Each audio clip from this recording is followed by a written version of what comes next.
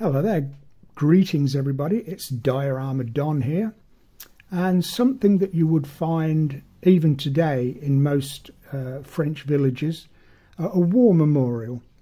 So I haven't made one before, so here we go. This is the one that I've made. Easy to make, just a bit of cardboard and a bit of polystyrene, that's all. I've set it into a village setting with my previously made buildings from other videos. So let's get on with the video and I'll show you how I went about making it. So we'll start with the top part of the war memorial, which is a four-sided obelisk. Okay, so I've marked out one side of my obelisk on just a thin piece of card. This is just a template of the size that we're going to need. So I've made it an 1.25 inches wide at the bottom there, which is 32 millimeters. So 32 millimeters that way, and the height is 3.5 inches or 9 centimeters that way. And then it narrows down to 1 inch at the top there, 25 millimeters. And that's 2 3/4. So 2 3/4 from the base to there, it narrows to 1 inch or 25 millimeters. Okay, that's basically the size that we need. So then on a piece of 2mm cardboard, again 2 or 3 pieces of cornflake packets stuck together. I'll do it that way so you can see it more easily. Put that on there like so, and then it's not easy for me to do this like this, but draw around it like so, and then move it along to the next line, and it's going to look like that. 1, 2, 3, 4, and move it around again.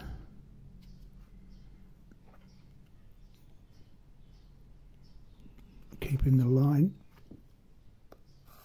1, 2, 3, 4, and then one more time. So we've got 4 sides. 1, 2, 3, 4. I've done that very quickly. I would take a lot more time. That's basically the shape then that you would have.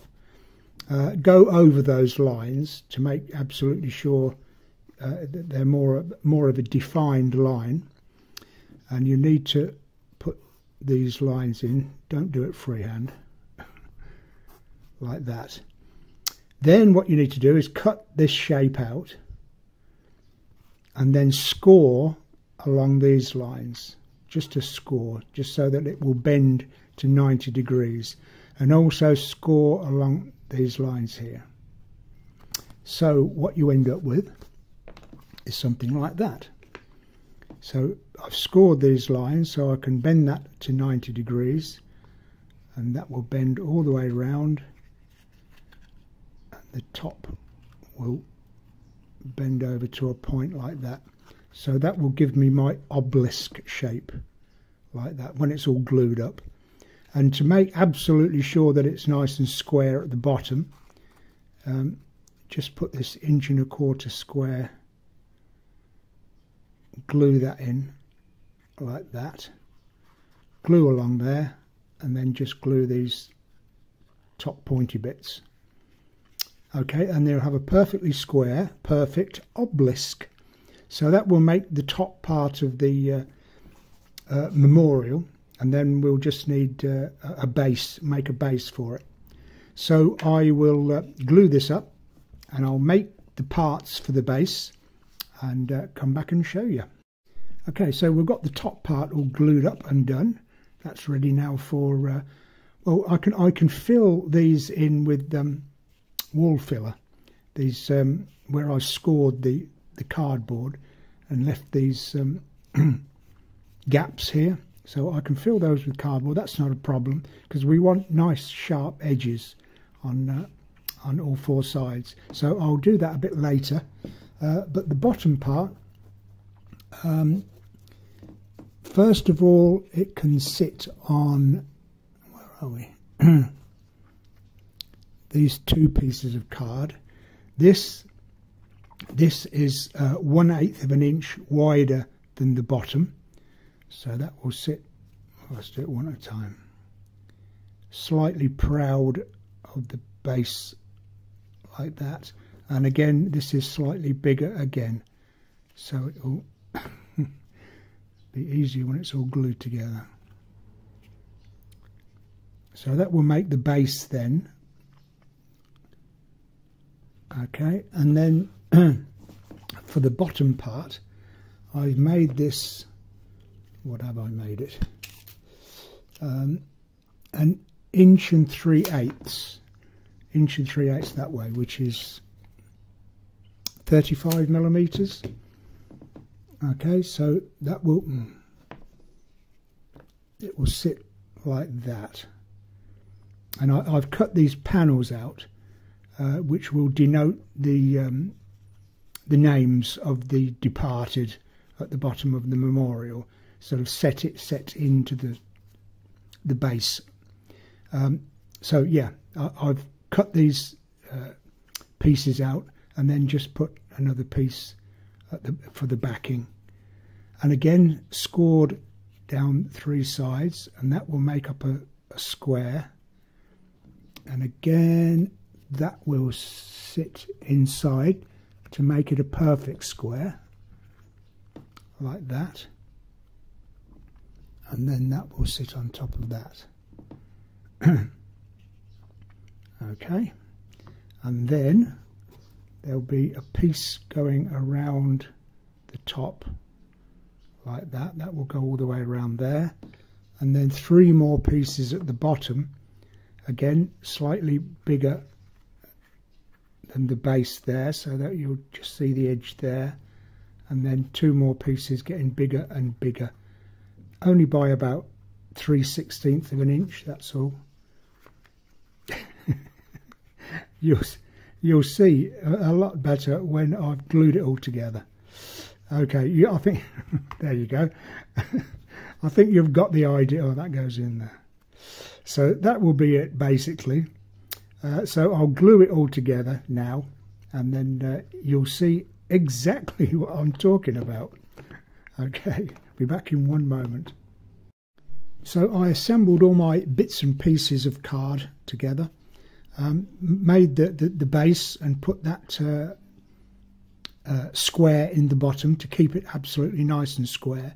Added those 3 ever increasing sizes on the bottom piece, and the same 2 pieces at the bottom of the obelisk, and then put a border all the way around.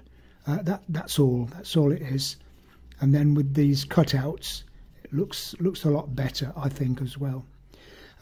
For where I scored the cardboard and folded it to sort of open up the cardboard, I needed to fill those back in again. So I painted it with wall filler, a little bit of wall filler plus some water to make it into like a paint. When that was dry, then I put the wall filler neat from the tub, so that the thick consistency stuff just fill in the gaps along the cut along the cardboard, and then with 2 thumbs just ease up like so and take away the excess. And then when it was dry, I was able to sand it and make perfect square corners, I think you'll find. Okay, so very pleased with the outcome of that. So we've got our obelisk and our base. Now we need something for it to stand on. So just a square of cardboard, that's all. And I made a couple of steps, and they're just 1/2 inch strips glued underneath, and then put the same on these 3 sides to even even it up. And then with 1/2 inch polystyrene, I cut 1/2 inch strips. So it was 1/2 inch by 1/2 inch polystyrene, 3 strips along the 3 edges, and then a taller piece on the 4 corners, and then pieces of cardboard on the top, cut and beveled with a piece of sandpaper, which makes like a seating area, if you like, all around the memorial, like so. Okay, so I'll do the same with this as I did with this. Give this a coat of wall filler with a bit of water. Then I'll give it a very, very light coating of grey grout to make it look concrete. And then that should be it. Then I'll set it into a village diorama. I shall use buildings that I've made in previous dioramas and set it into like a path, and then this will be like in the middle of the village, if you like. So I'll go ahead and do all that and come back and we'll see what it looks like then. So I finished the war memorial off.